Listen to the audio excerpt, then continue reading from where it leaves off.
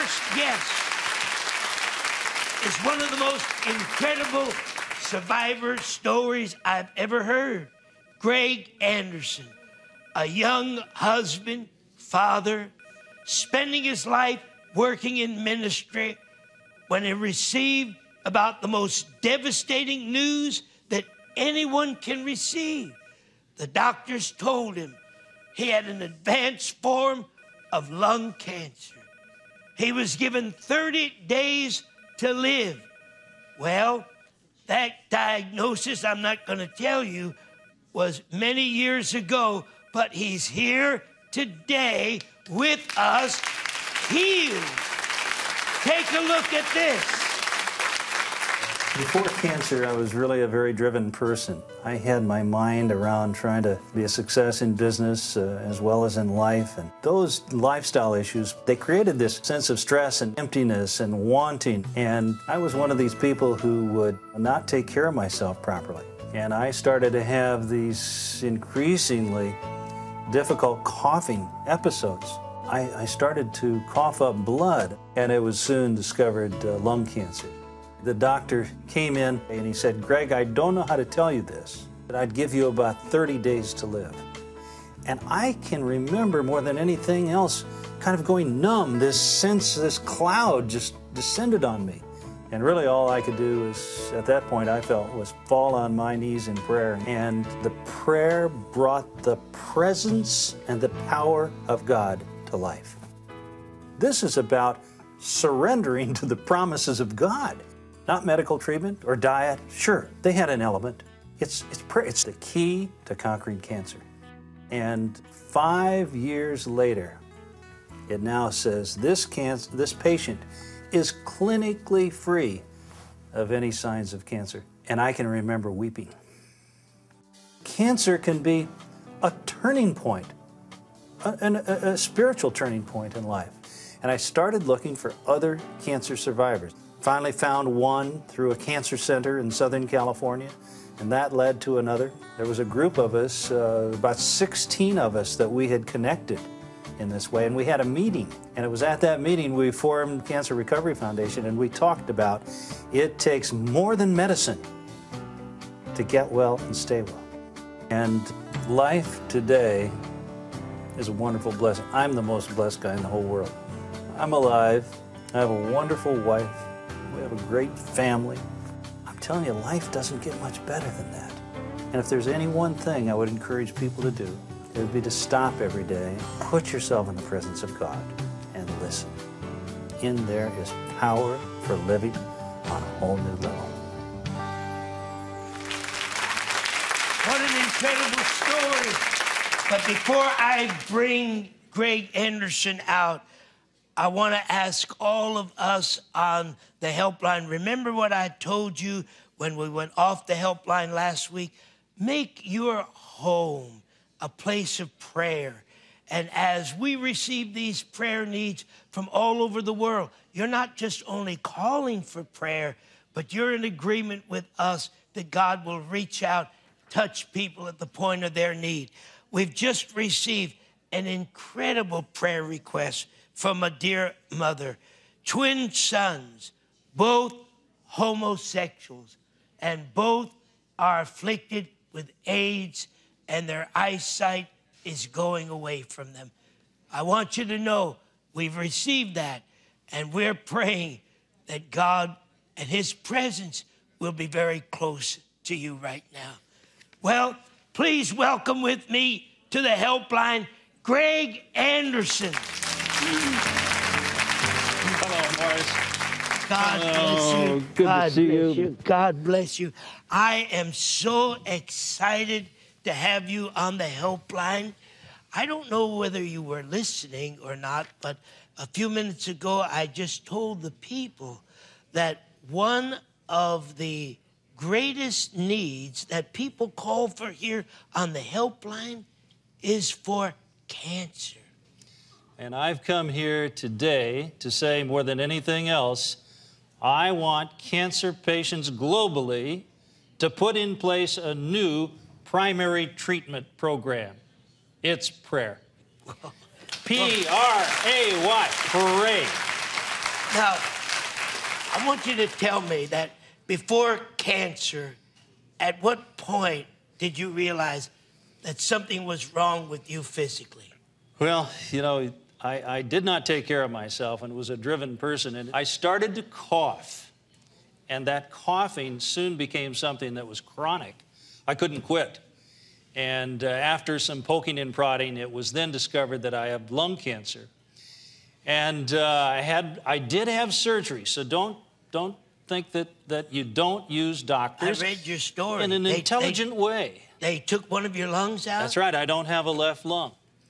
But the point simply is that surgery complemented this fundamental treatment approach of putting prayer first. You know, you've been so instrumental in teaching people that God is bigger than our problems. Yes, absolutely. Oh, and God, who created everything that is certainly much bigger than cancer. And so that's why I so passionately ask people to understand the base of treatment for cancer is prayer. Something happened. They took the lung out, and you thought maybe the cancer was cured? Well, I did, but I went back to my wayward ways, and 4 months later, it came back, and worse than ever. Worse than ever. Throughout the lymph system, had just a massive tumor here in the base of the neck. And that's when I was told by the surgeon. The surgeon actually said some words that are frightening. He said, "Greg, I don't know how to tell you this, but the tiger is out of the cage." Yes, I remember reading that. He said, "Your cancer has come roaring back, and I'd give you about 30 days to live." I would just say that, Morris, and to our viewers, cancer brought me to my knees physically, emotionally, and spiritually. And on my knees is the way I should stay. And I would ask people in your own situation, take a lesson from that. It is so powerful. You know, truly, prayer, it changes everything, not the least of which is ourselves. Okay, here you are. They've taken the lung out. You thought you were cured. 4 months later, you've got worse cancer than you ever had before. Now you've got 30 days to live. When did you know that you were healed? Look at you. You know, incredible. People often say, well, when did you realize you would live longer than 30 days? And I said, well, on the 31st day.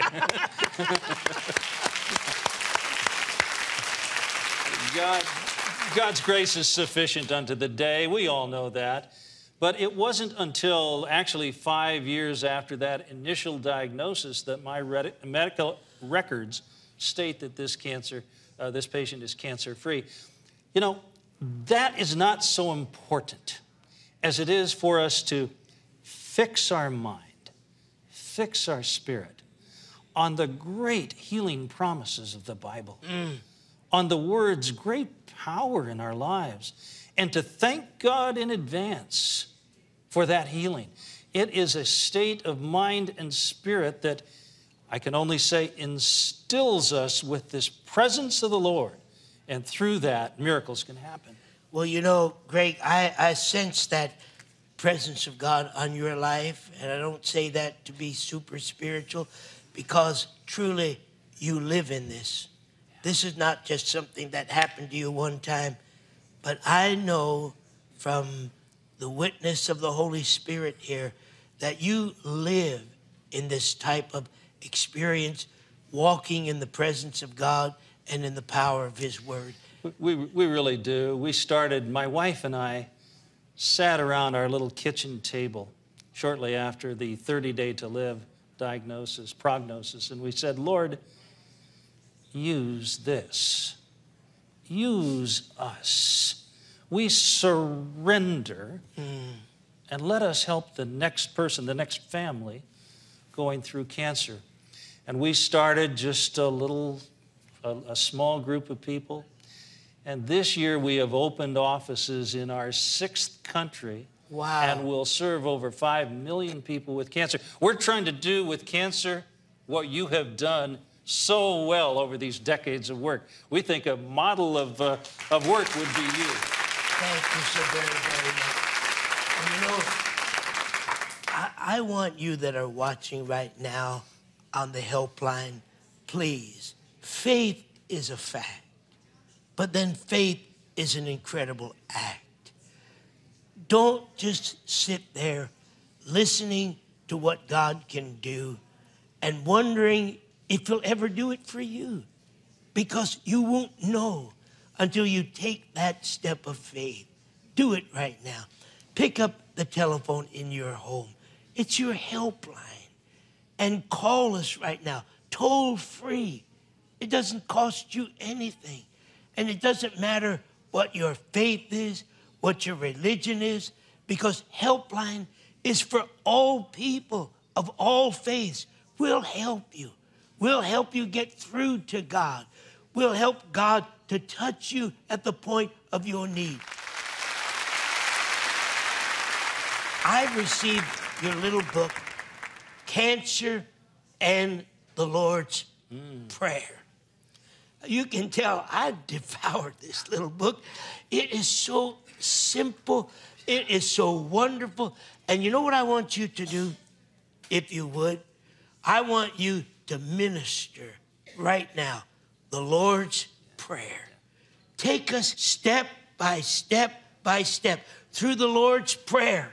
Would you do that? You want that? I would be honored to do that. Would you do Morris. that? Pray with me the Lord's Prayer in a very real way, like you've never done before. Not some repetitive prayer, but pray with me from the heart. Our Father. It's all right there. It's all right there. God, our Father, our Heavenly Father, is so much more powerful than any illness you're dealing with. And the prayer says, Our Father who art in heaven. That establishes the fact. Oh, that's so important. Our God made all that is and all that ever will be. And certainly he's much more powerful than the illness that you're experiencing. Hallowed be thy name. Hallowed, holy. Also, healing comes from that same root. God in heaven, the all-powerful God, hallowed, holy, ready to heal. And then we go to thy kingdom come, thy will be done. This is not about our will, but God has a higher will for you. It's your will, Lord.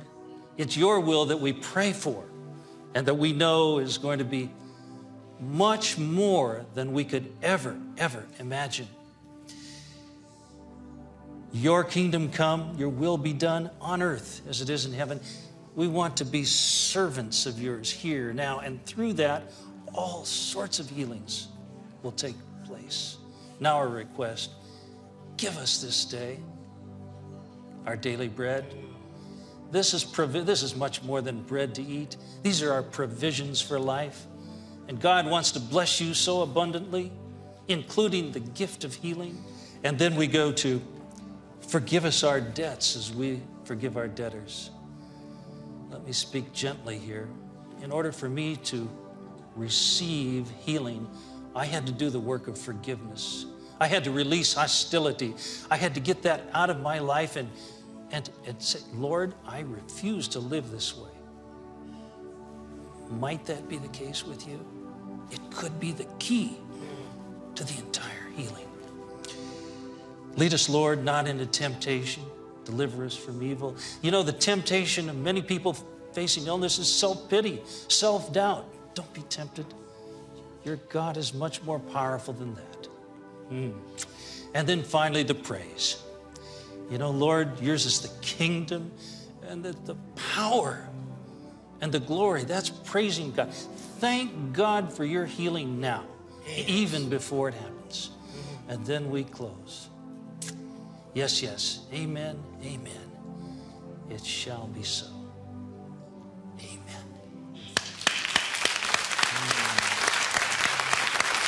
Wow, didn't you get something from this today? Ladies and gentlemen, let's thank Greg Anderson for being our helpline guest today. Thank you, Jason.